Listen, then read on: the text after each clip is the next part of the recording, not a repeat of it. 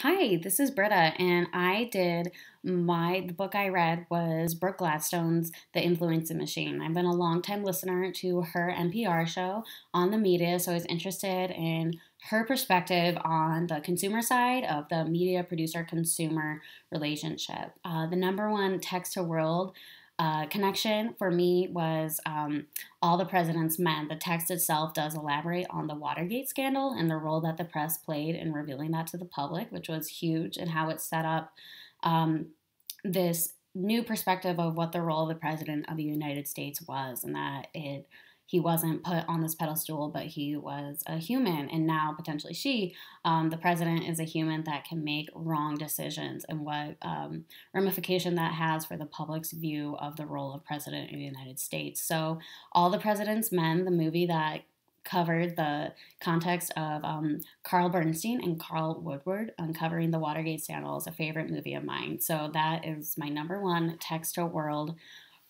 connection. In terms of text to text, the book also covered that George Washington, the first president of the United States, made the first big political leak in the American press. And right now, as of this week, WikiLeaks revealed a bunch of emails from the DNC, particularly from the DNC chair, Debbie Wasserman Schultz, and that has resulted in her resigning from her position as chair. However, what the book doesn't get into in George Washington's leak is the means of how this information was leaked.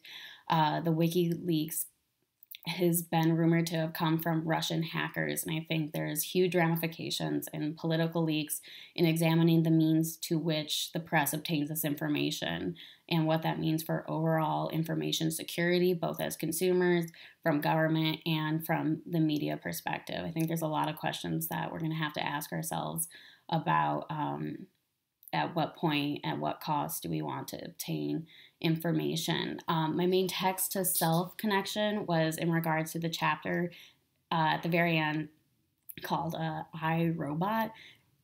Touches on the singularity theory that very soon, potentially 2045, our information, our knowledge is going to bypass biological storage, and so it'll kind of surpass our own mortality, and that our information does not need to be held and absorbed by human beings in order to be passed on or continue to grow or be built upon. And to me, that feels very like postmodern dystopian in its theories, and it has a lot of questions on what it means to be human and what is based in our humanity. Because for me, this collective knowledge that we all have that we have to share with each other in order for it to continue is a huge part of what it means to be a human in this day and age.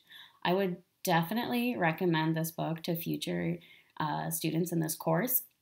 It helped me with a broader understanding of media literacy. I think a lot of our previous texts focused on media literacy as like a modern problem, but this book, The Influencing Machine, gave a historical context, and however media has been consumed, there always has been the struggle to be a conscious consumer and a deliberate consumer of media, and having that knowledge and gaining those tools has just been a constant struggle since the printing press.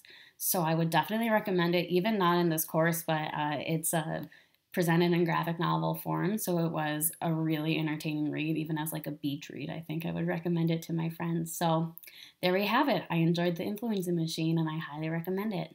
Thank you.